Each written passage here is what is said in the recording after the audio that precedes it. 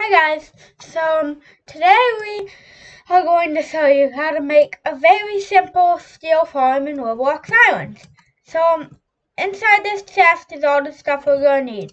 Dust and old chest, some totems, one smelter, and yes, some other things. This is one of the simplest ways that you could build it that I know of.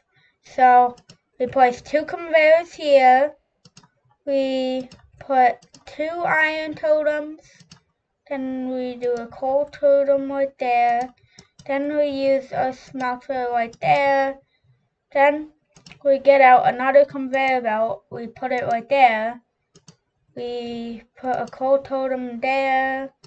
We make a steel mill go there.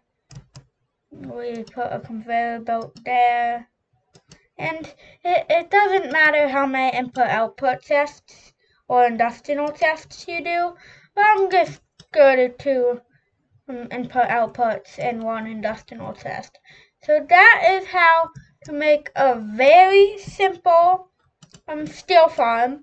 It might not produce much steel, but if you don't have much resources, but you need some steel, this is probably the way. This is probably pretty good.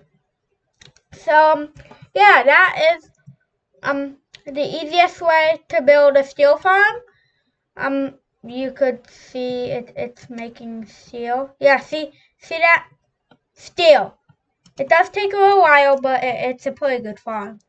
We'll go see you in the next video. I hope this video is helpful, and bye!